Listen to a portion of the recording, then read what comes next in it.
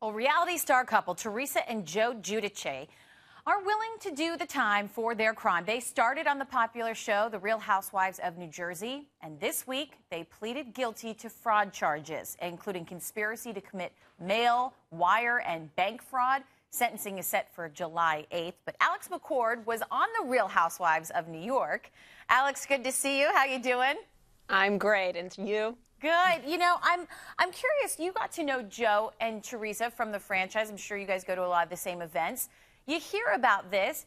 Are you surprised? They have 4 kids. Did you expect it to turn out this way? Well, something had to happen.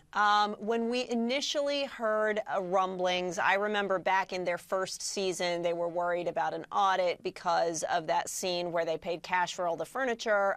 This has been brewing for a while, and I think it started before they were ever on The Real Housewives of New Jersey. So now, unfortunately, it's time to pay the piper.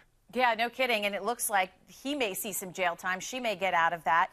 How does this play out in the storyline of the show? Do producers capitalize on this? How does that usually work?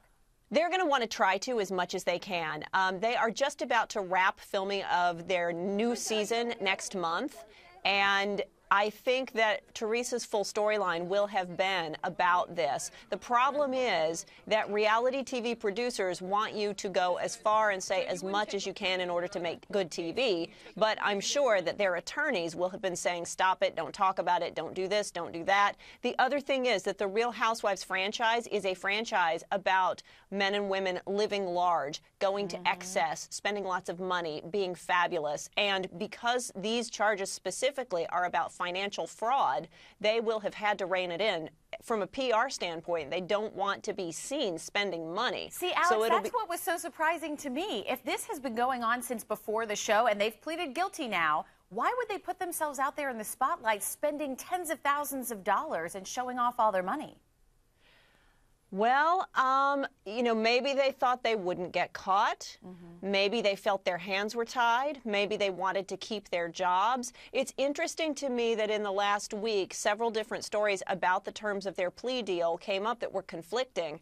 I would imagine that Teresa wants to keep her job, keep filming the show, but I don't know if that's going to happen. Yeah. It's going to be interesting to see. At the end of the day, there are 4 kids involved in this, and you got to feel for them. Alex McCord, thanks for being with us. Take care. Thank you.